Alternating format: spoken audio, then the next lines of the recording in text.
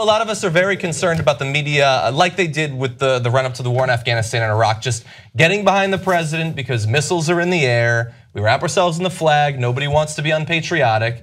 And we're just in the beginning of what could become a larger conflict or could fizzle out. We don't exactly know. But we did have one night of media response to the strikes in Syria.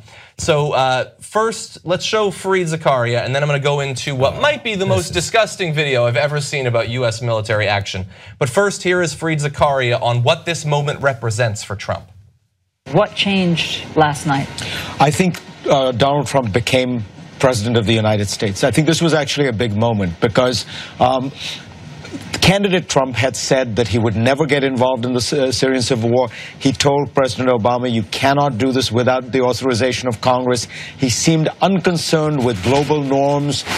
President Trump recognized that the President of the United States does have to act to enforce international norms, does have to have this broader moral and political purpose. I think that what is interesting is even the way in which he justified his actions, President Trump did. For the first time really as president, he talked about international norms, international rules, about America's role in enforcing justice in the world.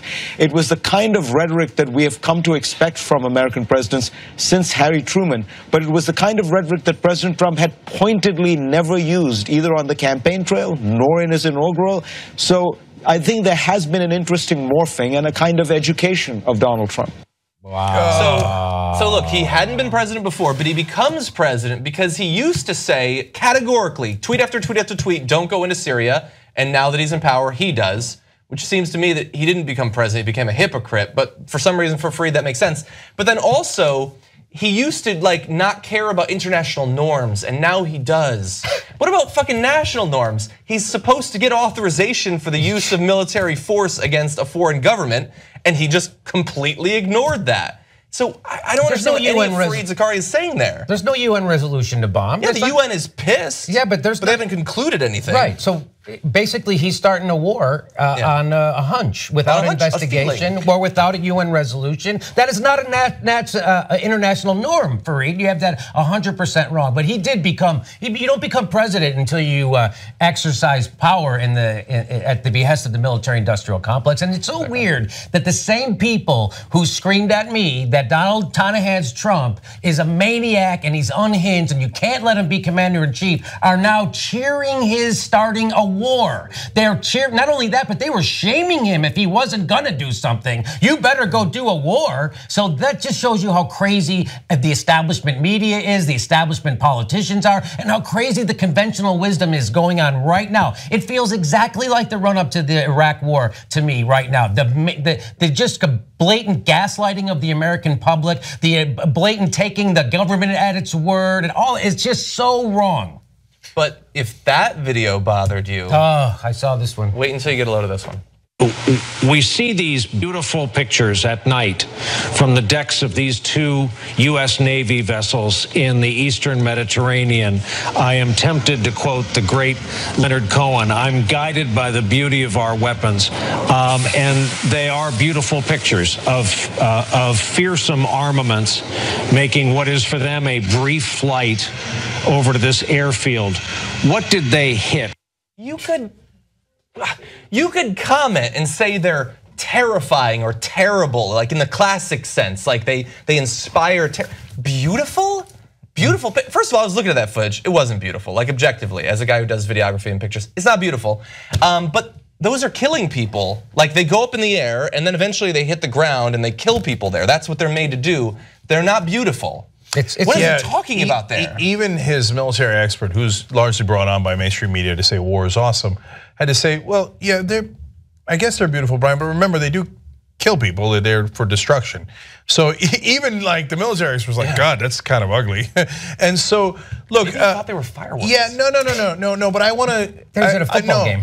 No, guys, but it goes further than that, okay? I'm not at all surprised that he said that because I saw the pictures that the Pentagon released. And they were purposely done in a way that was artistic. I'm not kidding. You saw like the light and they had one where it framed the American flag. And the reason they released those pictures and those videos is not an accident. They wanted the media to say, oh, what a beautiful war. Now, they didn't think he was going to actually literally say, they wanted them to imply it, to talk about the valor and the glory and the honor, and those are the code words you're supposed to use. But Brian Williams, because he likes to be poetic, was just like, no, just call it beautiful, right? Yeah. I'll do exactly what the Pentagon propaganda was aimed for me to do.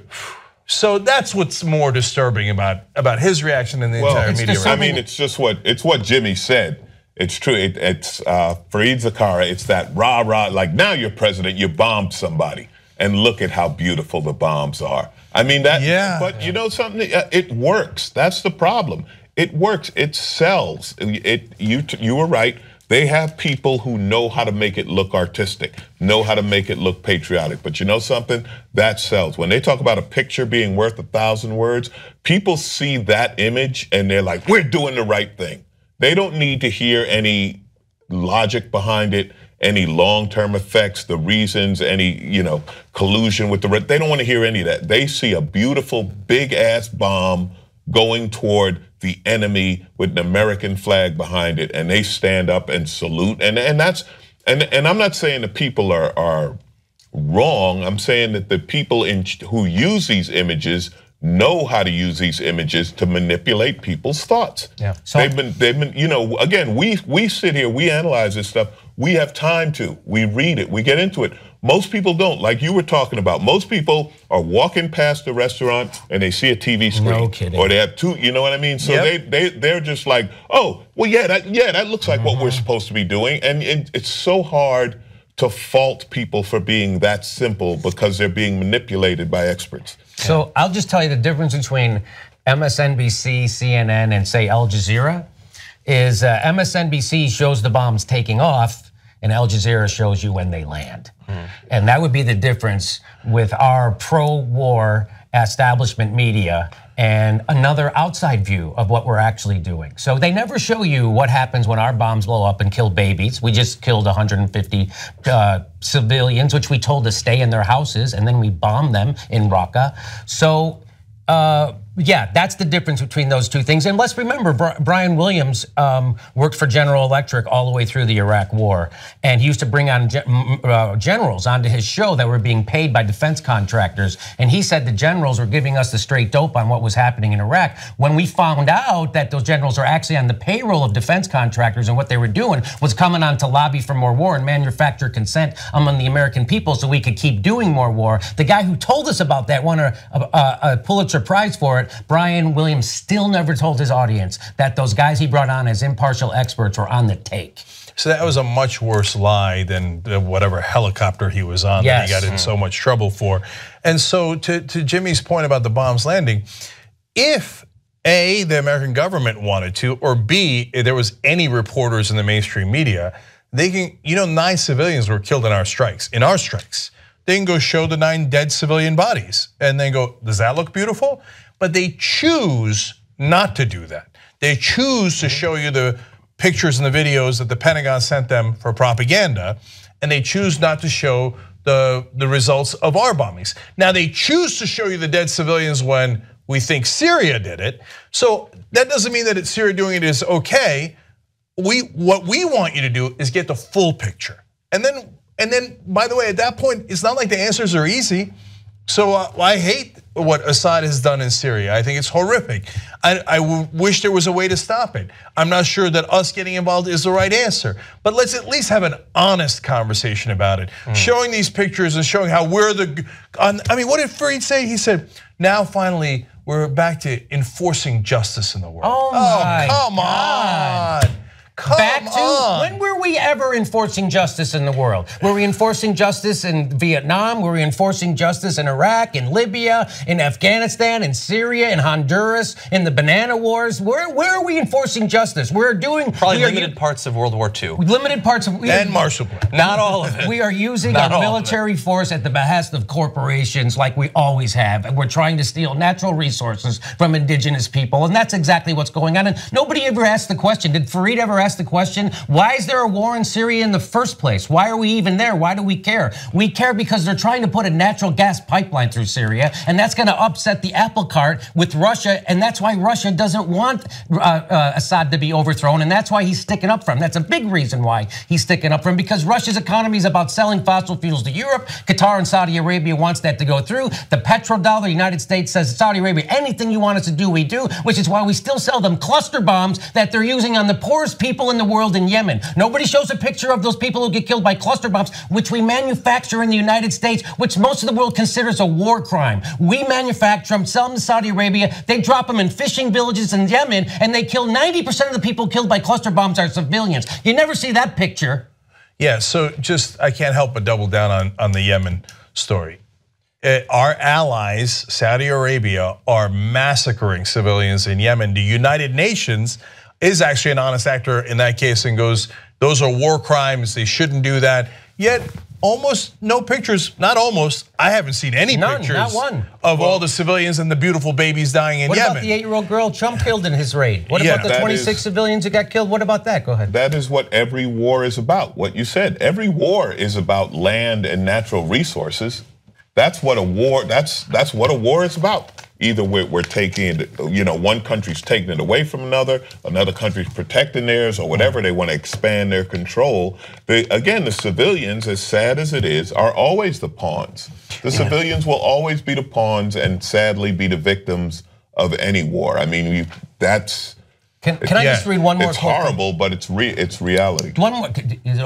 General Smedley Butler, which was the most decorated military guy when he retired, wrote this in 1935, and he was a veteran of the Banana Wars. He said, "It is possibly the war is a racket. It is possibly the oldest, easily the most profitable, surely the most vicious. It is the only one international in scope. It's the only one in which the profits are reckoned in dollars and the losses in lives. A racket is best described, I believe, as something that is not what it seems to be to the majority of people. Only a small inside group knows what it's really about. It is conducted for the benefit of the very few at the expense of the very many.